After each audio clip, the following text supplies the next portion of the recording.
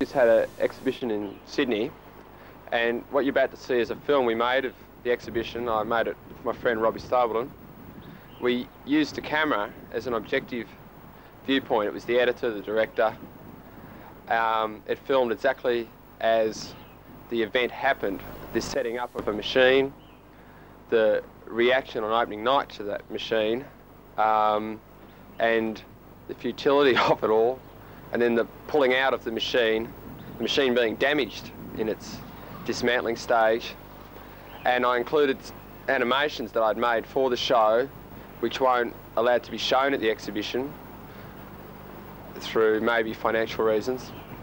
So here is a complete film visually with the camera doing all the editing, and we've had to dub on a Robert Fripp track because we haven't put the soundtrack I am putting on it on yet. So that will happen at a later stage. I hope you enjoy it.